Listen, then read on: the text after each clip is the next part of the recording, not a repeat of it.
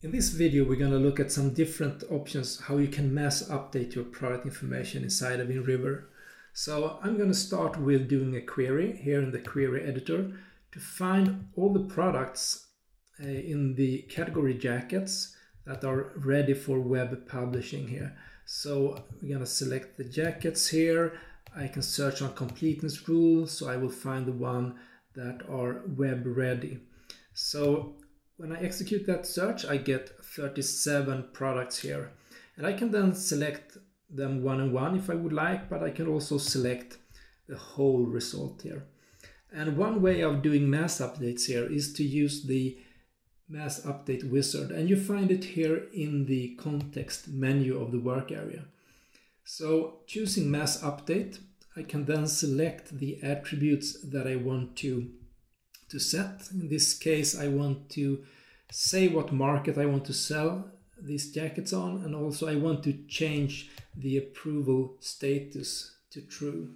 So in the next step, I will specify these values. In this case, I want to sell these ones in Norway, Sweden, and Denmark, and I want to set approved to true on all of these jackets.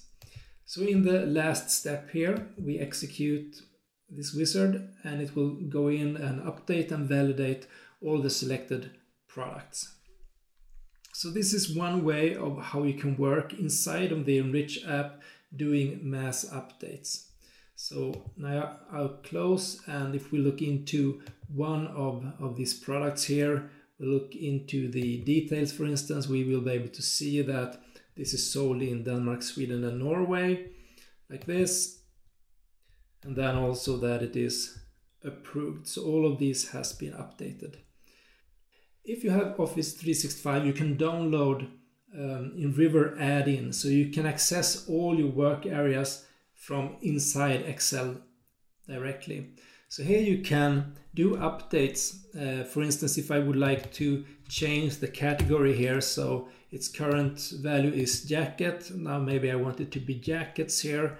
I then will save, and as you can see, I get an error message here. So in the marketing model, we have set certain criteria. In this case, for categories, we have only certain values that are permitted, and here we broke those rules, so I'm not allowed to do these changes. So I will change it back, but then I want to change a few of the product names here. It should not be in plural, but here I want blazer in cotton premium, and so on. I could go on here doing changes, and when I save, it will directly be saved into the inRiver database. So this is a way of being able to access the information from inRiver directly from within Excel without having to do imports and exports.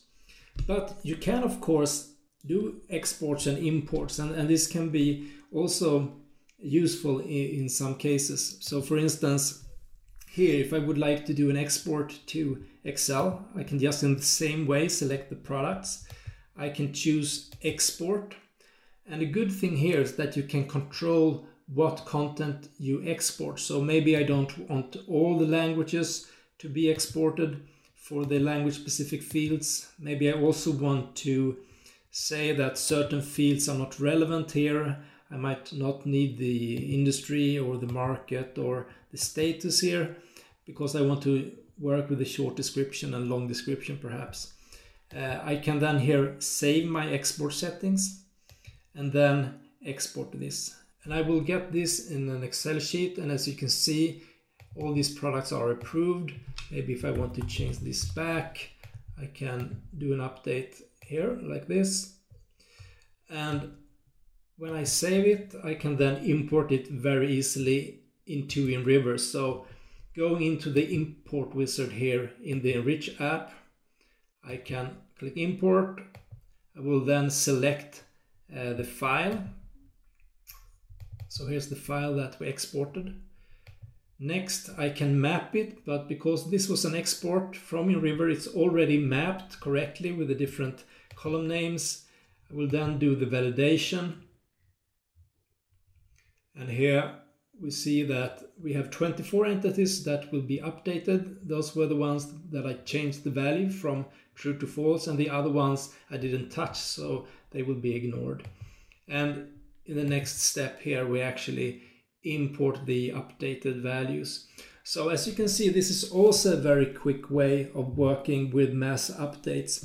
So here you do an export and import, but it's very fast to do and easy.